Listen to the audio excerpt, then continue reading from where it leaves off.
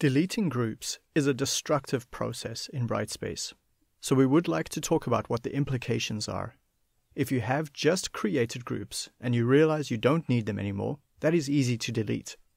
Click on the groups link for your site, select the groups, all or some of them with the checkboxes, and then delete. You're warned that when you delete these groups, that this will also delete assignment submission folders and discussion topics. But since you've just set up the groups, this is not a problem, so you can go ahead. It is a problem, however, if you have already created assignment submission folders joined to these groups. Many times, when we set up groups, we also create these submission folders for the groups to submit their work to. Should you go delete these groups, those submissions also go away. If students have already uploaded work into their submission folders, that uploaded work will also go away.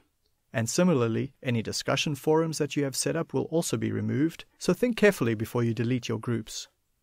Recovering data from such a deletion step is unfortunately not possible. A recommended strategy is to simply rename the groups to something beginning with an underscore or a Z, so that when they are sorted, they appear at the very top or the very bottom and you can ignore them.